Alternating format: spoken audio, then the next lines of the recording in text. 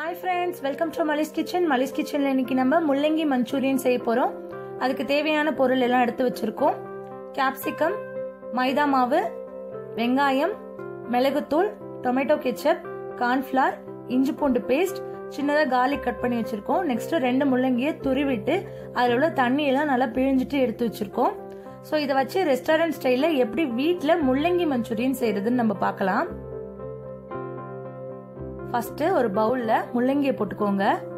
பாத்தீங்கன்னா தண்ணி எல்லாம் சுத்தமா வடிச்சு எடுத்துருங்க. நெக்ஸ்ட் 2 ஸ்பூன் அளவுக்கு மைதா மாவு போட்டுக்கோங்க. நெக்ஸ்ட் கார்ன்ஃப்ளவர் மாவு வந்து ஒரு 2.5 ஸ்பூன் அளவுக்கு போட்டுக்கோங்க. இது வந்து கிறிஸ்பினஸ்க்காக நம்ம போடுறோம். அதுக்கப்புறமா வந்து மிளகுத்தூள் வந்து ஒரு 1/2 ஸ்பூன் சேர்த்துக்கோங்க.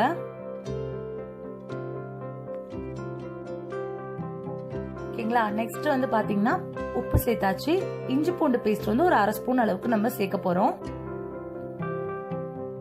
நீங்க வந்து பூண்டு கூட நீங்க இதுல போடலாம். தென் வந்து இஞ்சியை வந்து தனியா போடலாம். இப்ப எல்லாத்தையும் சேர்த்து இந்த மாதிரி நல்லா நம்ம மசிச்சாச்சு, பிசைஞ்சு வச்சாச்சு. இது வந்து பாத்தீங்கன்னா உருட்டுற பதத்துக்கு வரணும். உங்களுக்கு தண்ணியா இருக்கு அப்படின்னு தோணுச்சுன்னா எக்ஸ்ட்ராவே கொஞ்சம் மைதா மாவு போட்டுக்கோங்க. இதை வந்து நம்ம இப்போ ஃப்ரை பண்ண போறோம். பாருங்க, எண்ணெய் சூடானதுக்கு அப்புறமா சின்ன சின்ன பால்ஸா இதை உருட்டிட்டு நல்லா ஃப்ரை பண்ணி எடுத்துக்கோங்க. ஸோ முள்ளங்கியில பண்ணும்போது உங்களுக்கு தோணும், முள்ளங்கி வந்து சாம்பார்ல எல்லாம் போடும்போது கூட ஸ்மெல் வரும், சில பேருக்கு பிடிக்காது.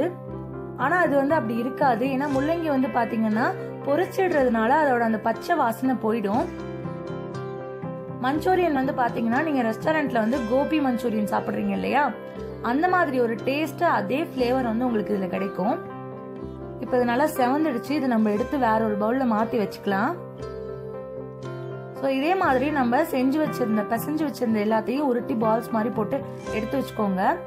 நெக்ஸ்ட் ஒரு கடாயில 4 டேபிள் ஸ்பூன் அளவுக்கு நீங்க எண்ணெய் ஊத்திக்கோங்க. ஸோ எண்ணெய் கொஞ்சம் எக்ஸ்ட்ராவே ஊத்திக்கோங்க, அப்பதான் இது நல்லா டேஸ்ட் கொடுக்கும்.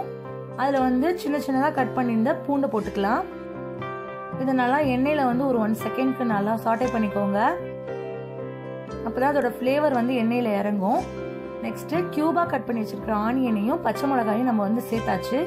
இதையும் நல்லா வதக்கிக்கலாம். ரொம்ப வதங்கணும்னு கிடையாது. இதுல வந்து இஞ்சி பூண்டு பேஸ்ட் வந்து போட்டுக்கோங்க.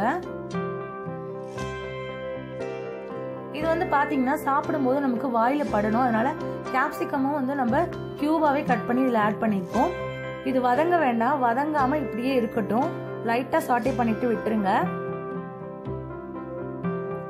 இதுக்கப்புறமா இதுல வந்து நம்ம ஸ்பைசஸ் சேர்க்க போறோம்.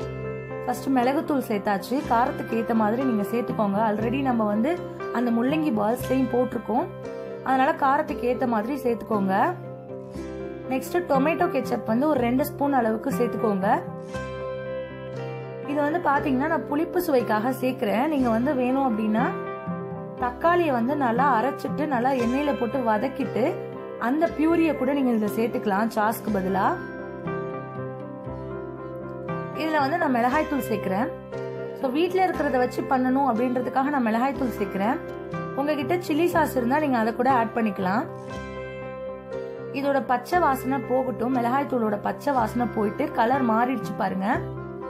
லாஸ்டா கார்ன்ஃபிளவர்ல ஒரு 2 ஸ்பூன் தண்ணி ஊற்றி மிக்ஸ் பண்ணிட்டு இதுல சேர்த்தாச்சு. கிரேவி பதத்துக்காக நம்ம வந்து இந்த கார்ன்ஃபிளவரை வந்து ஆட் பண்றோம். ஸோ இதோட பச்சை வாசனை போனதுக்கு அப்புறமா கொஞ்சமா திக்னஸ் வந்ததுக்கு அப்புறம் நம்ம பொரிச்சு வச்சிருந்த முள்ளங்கி பால்ஸ் ஆட் பண்ணிடலாம். ஆட் பண்ணிட்டு இதை நல்லா நீங்க மிக்ஸ் பண்ணிக்கோங்க ஈவனா. எல்லா பால்ஸ்லயும் அந்த மசாலா படுற மாதிரி நல்லா நீங்க கலந்து விட்டுக்கோங்க.